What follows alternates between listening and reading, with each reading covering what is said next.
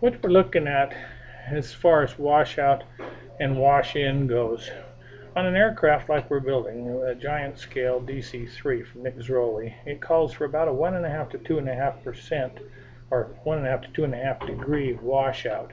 That means that the tip of the wing needs to rise towards the back, causing a different angle of incidence than the root of the wing. It prevents tip stall when you're in tight corners, etc. So we're going to look at it as far as the degree change. I'm going to use the difference between the out at the end of the tip compared to the root of the wing right down through there.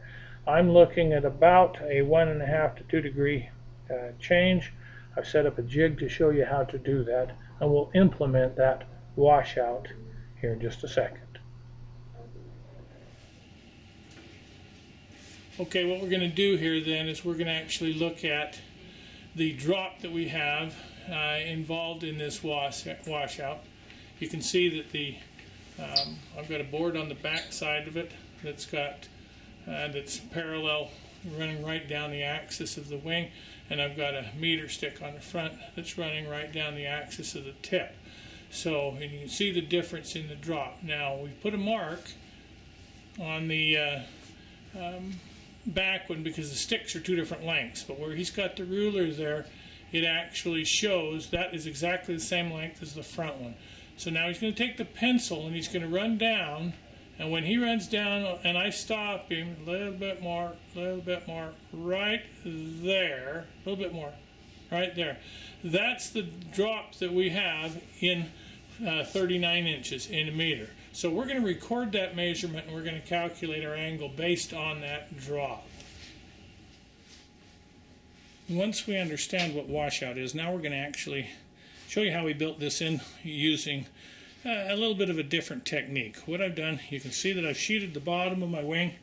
I've now got it on my board. It's just a simple Luan Luan door that I'm using. I'm going to go ahead and cleat it down to the board. I just got myself a 1/4 by 1/2 inch piece of balsa here. I've sanded the end of my wing, and now I've cleated it down using a little bit of super glue right here. That holds this end of the wing just perfect. Now also I've sanded, this is a Ziroli plan, so I've sanded my trailing edge here of my aileron just right even, so that my next sheet that's going to come back down on top of this, I've got a piece of wood underneath there, and that's what determined how this end was actually fixed. The other end we got to determine based on our washout. So now I'm going to do the same thing on the other end of the wing that we just did to determine the washout on the wing that's finished. Now you finish the bottom of your wing first, and then you develop your washout. You know, you should have been anticipating your washout when you built the frame, but then you sheet the bottom of the wing, and now we're going to finalize the washout that's on this wing, and we're going to do it as we sheet the top, and that top will actually lock in the washout that's on it. Now, using exactly the same logic that we used on the other one, we're going to adjust this. I'm putting some shims underneath here to try to lift and adjust this end so I have exactly the same drop that I had on the other one, using a straight stick here, and I've checked it to make visually sure it's straight. I want to go with exactly the same drop from the bottom here as I had on the other one. We had 1.5 inches on the other one. That's almost 1.5 inches right there. I'm just going to push some material down underneath this wing to lock it into place so that it has exactly the same drop at the same location. Now, I've got shims under both sides, and as I adjust those shims up and down, I'm putting twist in that wing that mimics exactly that other side. So now that right there, we are now 1 3/4 inches, but on this other side, we're now 1/4 inch up, so that gives me 1.5 inches. That is exactly where I need to have that twist in that wing. The other end has been cleated down. So now what we're going to do is we're going to glue this side in, just like I did on the other one with our cleats using super glue. Hold that for a second.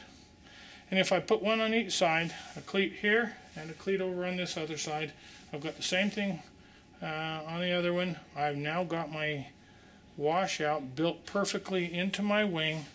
It matches the other wing.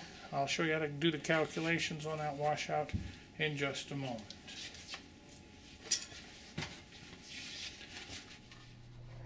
Okay, now what I'm going to do is I'm going to draw you a diagram, and this may go over your heads a little bit for some of you that haven't had math in a while, but I'm going to show it to you the logic of what we're doing.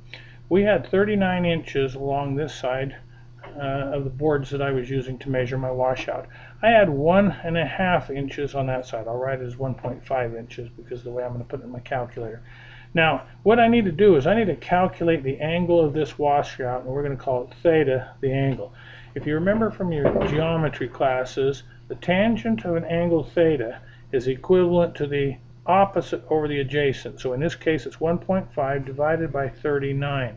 Now, we need to isolate the value of the angle, so in order to do that, we're just going to take the tangent of the -1 of both sides, the inverse tangent. Now, on a calculator, it's very straightforward to do. We're just going to simply put in 1.5 divided by 39. Hit your equals button, and on this calculator, we're going to hit the second function tangent button, and that gives us a 2.2 degree angle, which is anywhere from a 1.5 to a 2.5 degree washout is just what we're looking for. So our final angle, theta, the angle of the washout, is equal to 2.2 degrees, which is within our specs that we're looking for. And you saw how I tried to match both of them so that both angles were exactly the same.